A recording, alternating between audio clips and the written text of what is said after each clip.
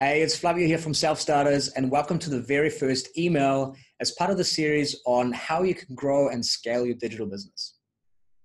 Now, today, I'm going to share with you tactic number 1, the very first video. And in specific, I want to share with you how you can set achievable objectives for your business, whether it's on your own or with your team, and how you can work together to achieve them. So without any further ado, I'm going to keep this quick and simple. Stay tuned and let's get started. So welcome back. This is the beginning of the 8-part series. And as I said, today's video is all about sharing with you the objectives, how you can set objectives, and how you can all together as part of your team go into the same direction. So my objective for this video is to share the very first step with you. So why do we need to set objectives? Now, number 1 is that it actually gives us a good focus. Imagine a time where you've gone into the office or you open your laptop, you started working without actually knowing what you're working on. Now, you open your emails, a Facebook message comes in, a text message comes in, someone starts a conversation with you, you do the coffee. If you're working from home, you start doing the washing. You start doing everything else except for the one thing that you really need to be doing. So we want to clearly establish what we want to focus on so that we can put our energy into that core focus. Now that we know why we're setting objectives, let's get into how we can set objectives. The first thing we want to focus on is clarifying the intent. So as previously mentioned, we want to focus on one thing. But what I want you to write down now is actually, what is the intent? Like, what are you looking to set out to achieve? So if you ever think about your business, what's currently working, what's not working, what could be working better, I want you to write down the one thing that you're going to work on over the next few weeks. Whether it's lead generation, maybe it is closing more leads or closing more sales, getting more acquisition to your website. Perhaps it's reaching out to more people, having more sales calls. What is the one thing that you're looking to achieve?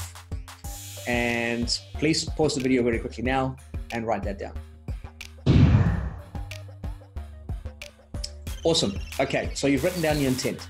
How do we know we're actually tracking for our goal? We're smashing our goal. And how do we know we're going underneath our goal or we are subparing our goal? So what I want you to write down is, how do you actually know that you have achieved what you set out to do? Really quickly have a think about numbers you can put in place, perhaps a percentage of increase in leads, or perhaps it's just a number increase. So have a think about these numbers, these metrics, write them down and pause the video. Awesome. So now that you have your intent and you know how to measure it, next thing we want to set out is the time frame. So how long do we give ourselves to achieve this objective or this goal? Most of the clients that I work with, we set out, or most goals are achievable within a 90-day period or like a 3 months period. Okay, so once you've thought about the time frame, now you want to have a look at the actions. So we have got our goal. We know the time frame to achieve our goal. Now we want to understand what are the single steps that we need to execute on in order to achieve that goal. So once you've written down your actions, the action points to get you there, we want to break it down into smaller achievable tasks, or smaller tasks that we can complete on a weekly basis, maybe even on a daily basis, that allow us to fulfill these larger action steps that in turn allow us to go and work towards our intent.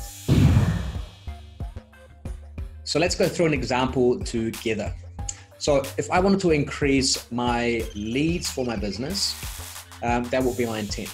Now, the next thing I need to do is I need to measure my intent, or be able to benchmark my intent compared to what I'm doing now. So if my leads are currently sitting around 20 per week, what I want to do is I want to increase them to 30 per week. So by month 3, I want to make sure that I, on a continuous basis, get an extra 30% of leads every single week. Now, I've got my intent and I know how to measure whether I'm successful or not. Third thing you want to do is put together a time frame.